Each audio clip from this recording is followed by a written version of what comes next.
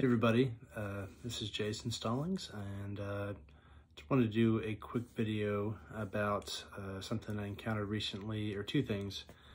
It's kind of a business discussion, and first of all, it's February 4th, and we just had a snowstorm in Dallas, but it's not too bad, not as bad as last year, so it's kind of pretty outside. In any case, recently I saw a movie with Andy Garcia about the artist Modigliani, and I also was recently approached by a gallery in New York that I found very quickly was what's known as a vanity gallery. The representative of the gallery was very polite, very professional, and I have actually had some interactions with this gallery in the past, but after reviewing their business model and how they operate, a few red flags kind of showed up, and it's things that I've encountered before. So to kind of start the discussion, a vanity gallery is called that because it's pretty much a slight. The gallery is charging the artist for use of their space and their time, and in this case, marketing fees. In some other businesses, this might be viable, but in the art world, this is pretty much a scam. Most galleries, with the possible exception of co-op galleries, to a degree, run on a business model where the artist work arrives at the gallery, it's installed and hung and shown for a period of time, and purchasers are courted by the gallerists. They do marketing work, they more or less hustle to get the work sold. So what's different with the vanity gallery, and why the fee, and in this case it was a fee of just under $3,500, and the frequency is not stated on the site, but I've encountered things like this before, like that frequency can be anywhere from a month to 3 months at a time, and this is incredibly problematic because from a business perspective, from the artist's perspective, and the galleries too, it more or less removes the incentive for the gallery to really push for the work to be sold. The language in this gallery, and it's understandable, and a gallery should say this because kind of have to. They state that there's no guarantee the work will be sold. That's also how the the art gallery system works. But in this case, the artist is essentially paying for a unstable, non-guaranteed service that they very likely will never see a return on. And I've done work with galleries similar to this. Now, traditionally, for what's appropriate is a gallery may charge a $20 fee, $30. I've seen as high as $50. I don't agree with that. I don't think artists should support that, but I've seen it up that high for a group exhibition or a solo exhibition. But ideally, ethically, like $20 to $30 is acceptable. But when you get up to like $3,500 and a regular frequency like that, like, it should send off huge alarm bells.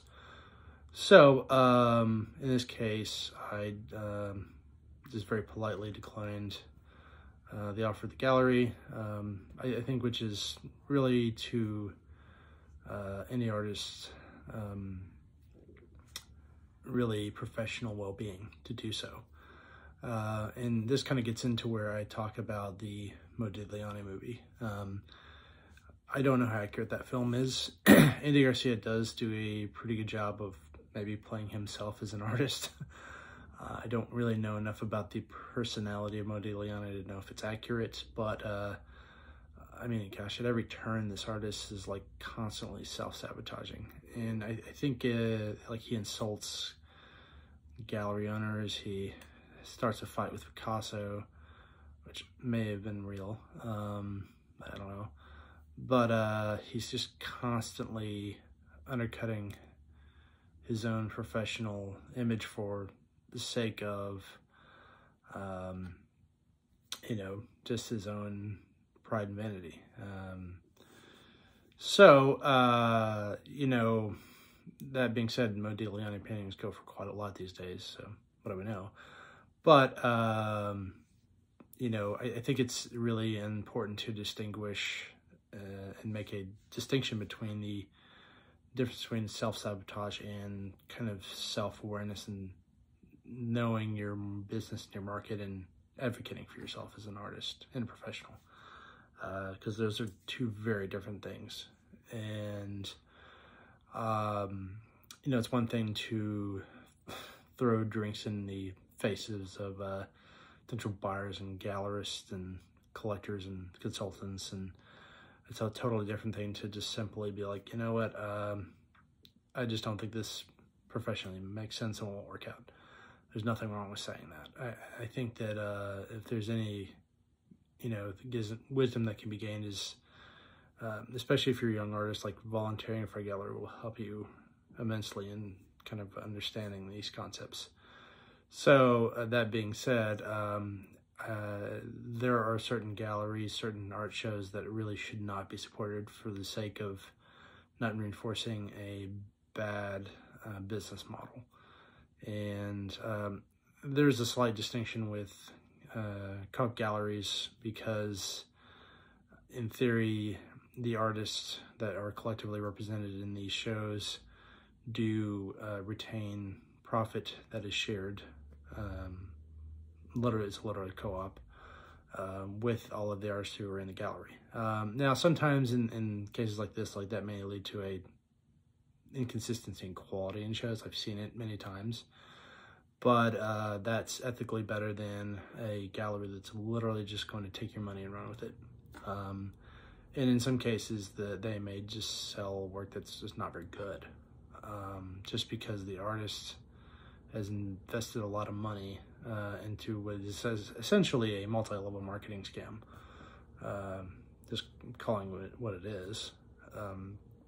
So yeah, if you're an artist and you're new to the profession, please do not participate in things like this. Don't be goaded or manipulated into thinking you need to do that.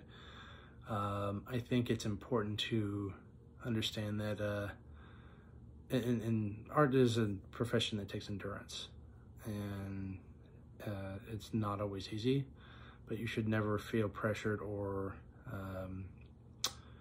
you know, goaded into thinking you have to participate in a business model like this just to survive.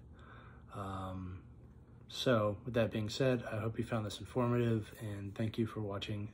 If you're interested in checking out my work, please visit jason-stallings.com. I have links to prints available and originals if you're interested. Talk to you soon. Bye.